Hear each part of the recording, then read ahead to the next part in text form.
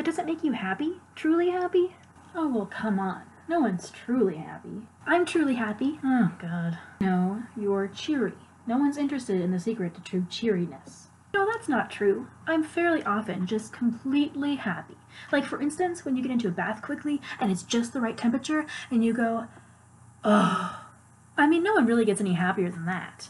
What a depressing thought. Oh, no, it's not, though, because those sorts of things happen all the time, whereas you're hardly ever, blissfully happy with the love of your life in the moonlight, and when you are, you're too busy worrying about it being over soon. Whereas the bath moments, there's loads of those. Oh, or like when you realize your knuckles are ready for cracking, or apples. Oh no, please spare us the crisp crunch of the first bite of an apple. No, of course not. No one really likes apples. That would be like liking wood.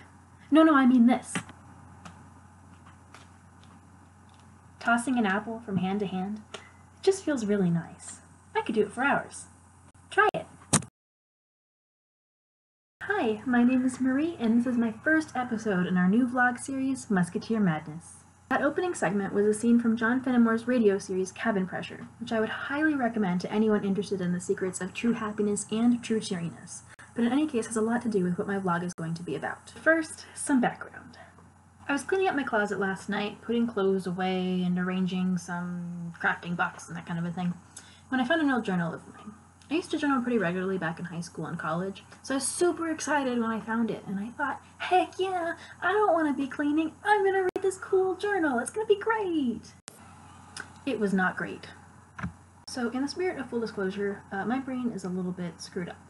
I have problems with social anxiety, and probably a little bit of depression, and it's really easy for my brain to just fixate on the worst possible anything.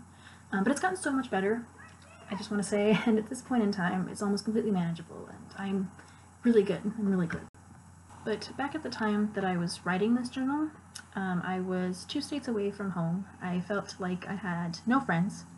I slept all the time, except when I was in class, and I couldn't even get the courage to go to the dining hall, which meant that I was eating maybe a can of soup a day, if I was lucky. It was really bad. It was really bad. But I forgot how bad it was until I was looking through this journal, and I realized that this was only 2 or 3 years ago. It was really weird, not just because of where I am now, but because of where I was just 2 or 3 years before that. When I was in high school, towards the end of high school, I still had all the social anxiety problems and all that, but I felt really strong. I had a good circle of friends. I was working so hard to be better. I just started therapy. I was trying new things. I was participating in class. I remember at one time, my American history teacher was talking to us about philosophy, mostly about Aristotle's Nicomachean Ethics, and we talked a lot about happiness, and what it means to be happy, what makes you happy, the people you're with, the things that you do, the amount of money you have, whatever. And this might sound kind of pretentious and fake, but I remember at the time being really confused, because I didn't understand the idea of something making you happy. Happiness to me wasn't a thing that you do, it's a thing that you are. You are happy. I was happy because I was happy. There was nothing else, and in spite of all the nonsense that was going on. And then just a couple years later, I was such a mess that I had to transfer schools and come home because I couldn't handle it, and that's crazy to me. But even now, with all the progress that I've made in the last couple of years, I'm definitely still not back at that happy to be happy state of mind. So, just like good old Arthur in Cabin Pressure with his juggling apples, I'm going to start focusing on the little things in my life. So every week on Wednesdays, if all goes according to plan, I'm going to upload a video about something silly that brings me happiness. My hope is that if I spend a week thinking, oh god, what am I going to say on Wednesday? I have a video due, oh no, then that's a week I'm spending thinking about happiness, and that's a huge improvement.